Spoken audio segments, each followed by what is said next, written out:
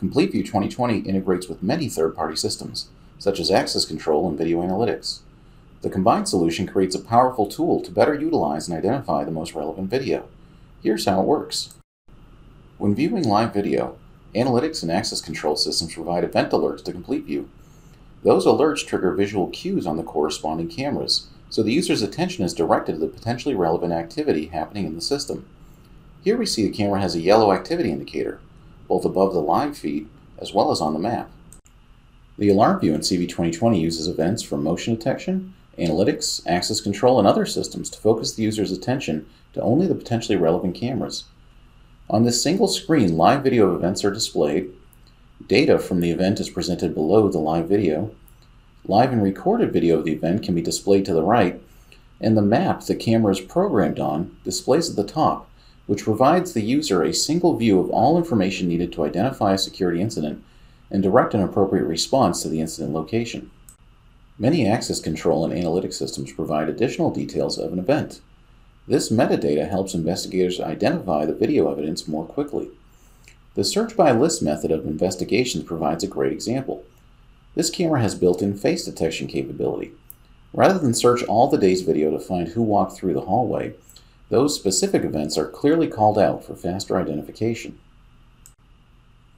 Text details of the event can also be searched.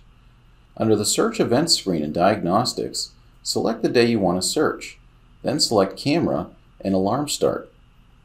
Specify the text keywords in the search box and hit Enter.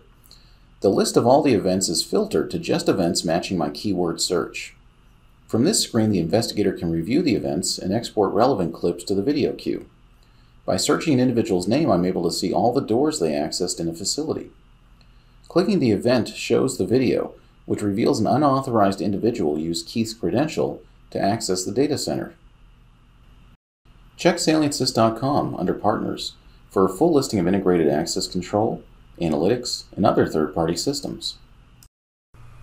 Complete View's dynamic resolution scaling provides unmatched bandwidth savings, enabling fast video call-up, low latency, and the ability to perform remote monitoring investigations even on sites with low bandwidth connections.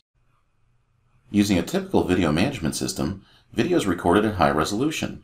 When a client connects to view live or recorded video, the video is streamed to the client at higher resolution than what can be used for display. As a result, the client computer needs to shrink or scale the video to fit on the screen. The extra resolution that is removed during the scaling process is never used, meaning lots of unneeded data was transmitted over the network and processed by the client computer. This results in unnecessarily high bandwidth and client CPU consumption. Using Complete View's unique dynamic resolution scaling feature, the same process takes place, with one important change. The client automatically tells the server what size video it needs, and the scaling process occurs at the Complete View server. Because the video is scaled before it's transmitted over the network, only the pixels you see on the screen are ever transmitted to the client, resulting in bandwidth savings that are often 90% or greater as compared with the original stream from the camera.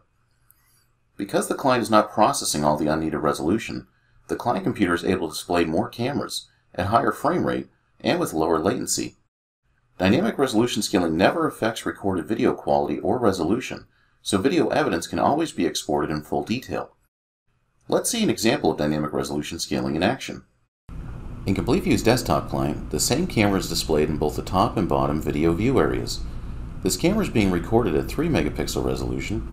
However, the screen we're viewing this on is 1080p resolution, or about 2 megapixels, so even if the camera were being shown full screen, it would not be possible to see the full camera resolution. I have enabled a text overlay of both video feeds showing the properties of the video stream, including the bitrate. I will disable dynamic resolution scaling on the bottom camera.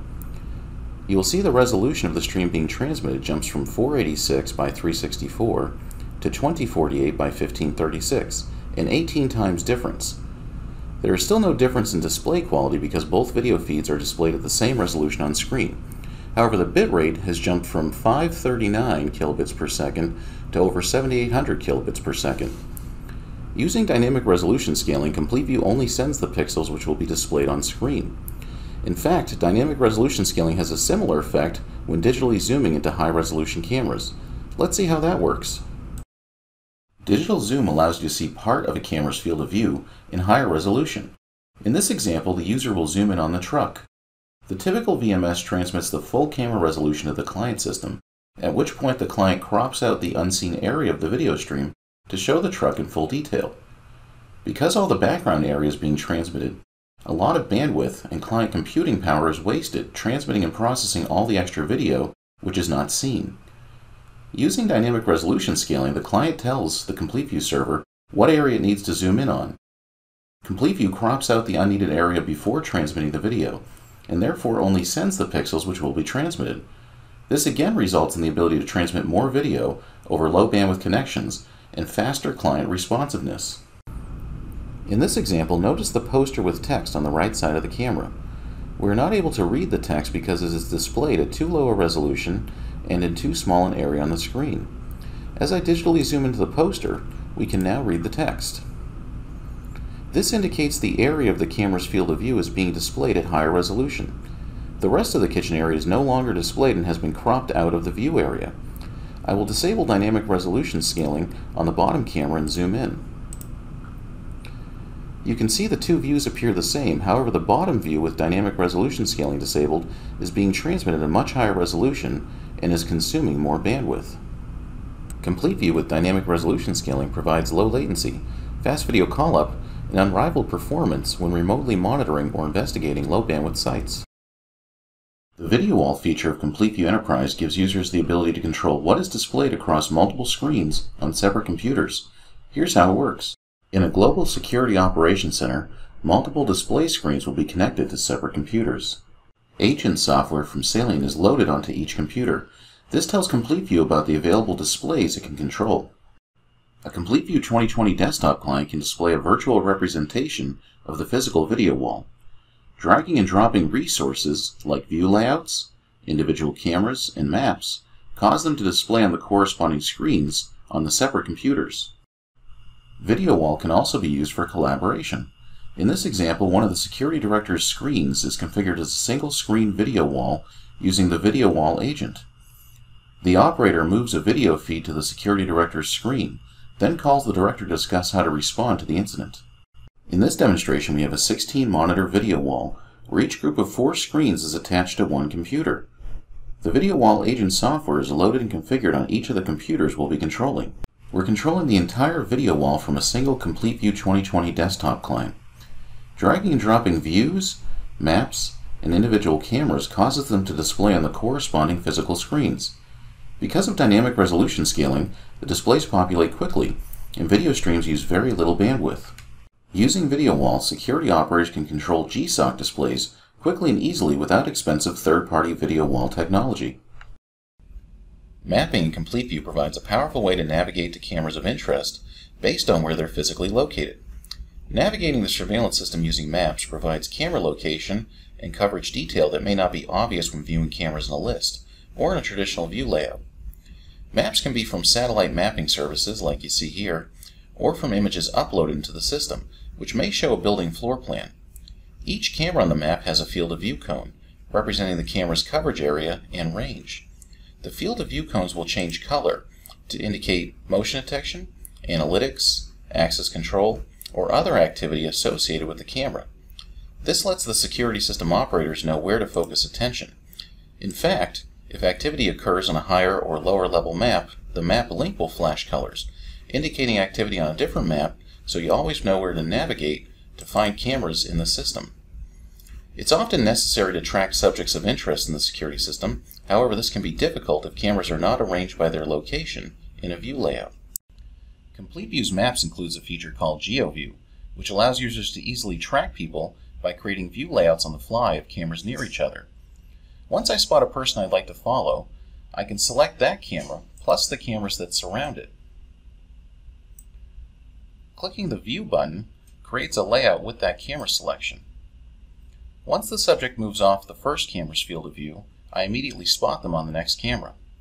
Because the cameras are already set up on a map, it's easy to identify all the cameras which will be relevant to tracking our subject.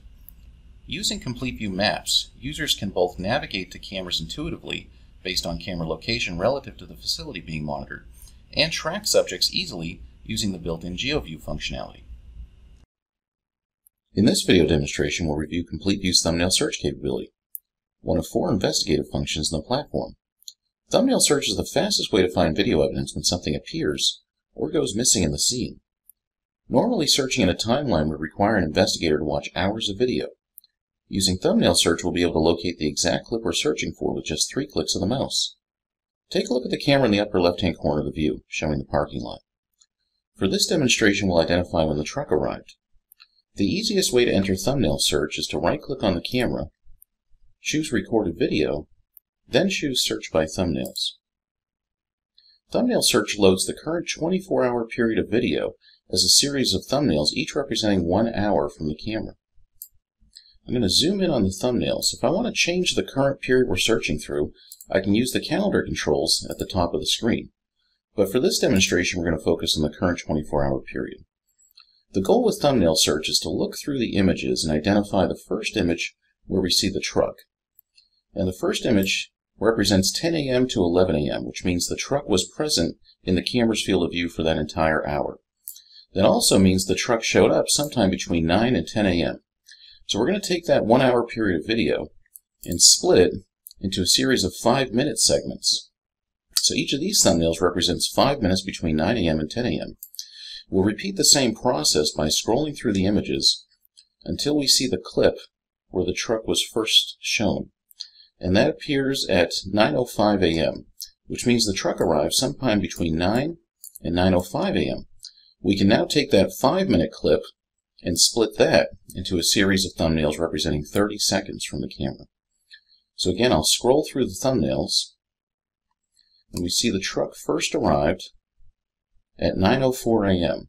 So sometime between 9:03 and 30 seconds and 9:04, the truck showed up in the image. So I'm going to play that clip. I'll grab the scrub bar and scroll through the video until I see the truck arrive. And there it is. I can now take this clip and export it, or I can add it to my video queue and then go and search other cameras using other search methods in Complete View. But using thumbnail search, because we were looking for an object that arrived, we were able to find it with just 3 clicks of the mouse. Complete View includes ProxyCast, a powerful feature which saves bandwidth when multiple users connect to the same camera. Let's see how it works. Without ProxyCast, when multiple users connect to see the same video stream, a stream is created and transmitted for each connected client. In this example, the camera and corresponding Complete View recording server are located at a remote site, which has limited bandwidth. Multiple simultaneous client connections may consume more bandwidth than the site has available. Adding a ProxyCast server reduces the load of multiple client connections. It does this by receiving the client requests, then pulling only a single stream from the Complete View server at the remote site. The ProxyCast server then replicates the stream for each client that wants to view the camera. In this example, we're using a ProxyCast server to distribute video streams to 3 clients, which saves up to 67% bandwidth when compared to clients connecting directly to the low bandwidth site. Bandwidth savings are even larger for deployments with more simultaneous client connections. Using a Complete View ProxyCast server reduces the impact to low bandwidth sites and allows network architects to distribute the load to high bandwidth sites where resources are available.